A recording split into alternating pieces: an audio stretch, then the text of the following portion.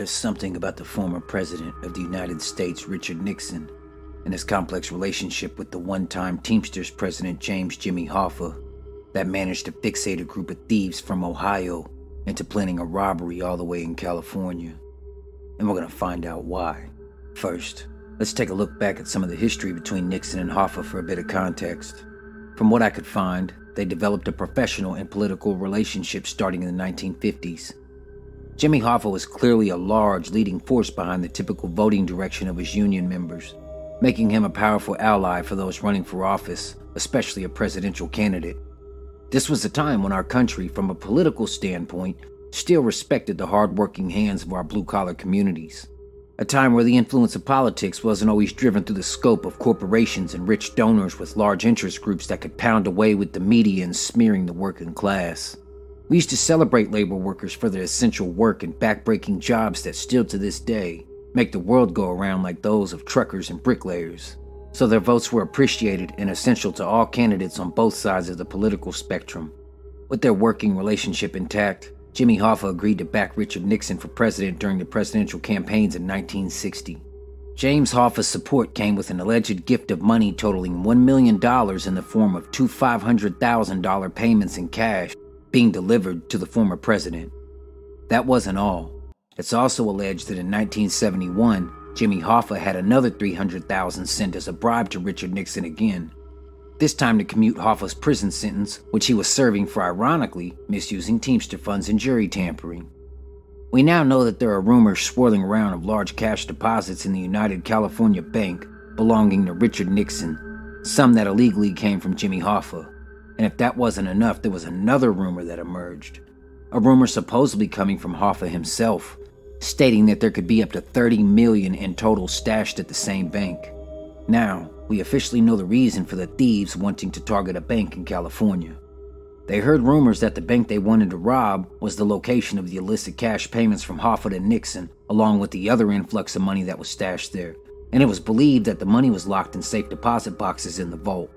I'm not a math person, but if the $30 million is accurate, then back in 1972, that would have been close to the equivalent of about $243 million in today's dollars.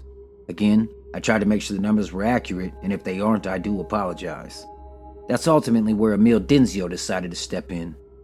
Denzio was a career criminal, a master thief who was born in 1936 in the town of Goshen, Ohio. Denzio was described as being one of the most successful thieves in the history of the United States. Emil had a crew that was composed of typically him, his brother James Denzio, and their brother-in-law Charles Mulligan. Emil was an incredibly skilled alarm expert, and his brother James was efficient in building bombs and using explosives. Emil Denzio had an interesting life, to say the least, being convicted of several crimes through the years, even as recently as the 1990s for a robbery attempt, which was his last time, far past the intriguing history of this story. So finally, let's get to 1972, when a thoroughly planned heist equally rocked federal law enforcement in the city of Laguna Niguel, California. We have the already noted Denzio brothers and their brother-in-law Charles, the getaway driver, on board. But for this job, they needed to add some expertise, so they got their nephews Harry and Ronald Barber involved, as well as Phil Christopher, who was another alarm expert, and Charles Brokel. Brokel was brought on purely for strength in numbers, as he possessed no real skill. They knew the planning had to be intricate, as this was the crime that would become their legacy. Emil had received numerous tips, including the supposed numbers for the security deposit boxes. And with that final detail of confidence, they decided it was time to make their move, so they traveled to Niguel Laguna from Ohio and began casing the bank. Upon their planning, they realized it would best be served in their favor to go through the roof into the vault, which would limit their risk of public exposure. Going through the roof was something that Emil and his brother James had perfected. They hit various scores through the years, with numbers very much in the double digits, as the brotherly duo were sincerely veterans in their field. With the complex logistics locked down, they decided to put their plans into action. The Thursday night before, they delivered their tools to the eventual scene of their crime.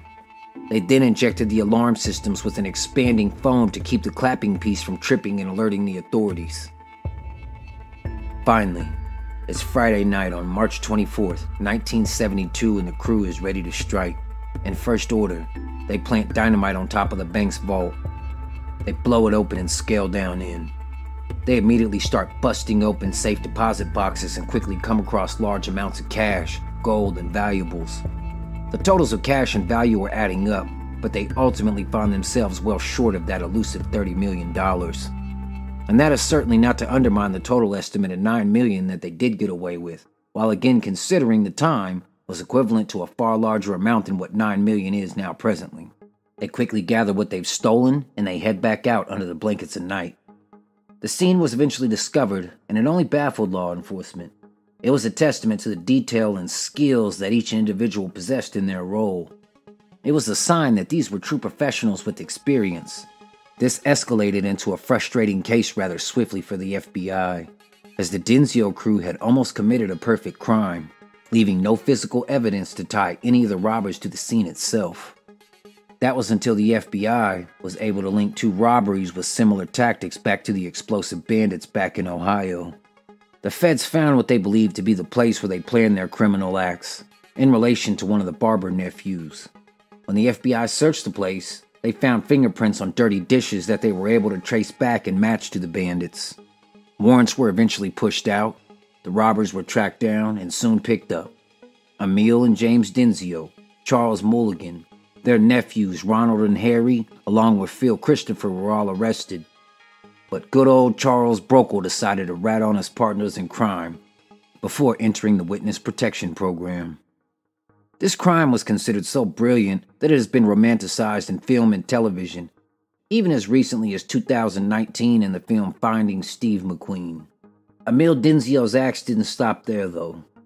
But I'm going to deep dive into his life story on its own. I truly hope you all enjoyed another interesting tale about bandits blowing up stuff. I appreciate you watching, and thank you for your time.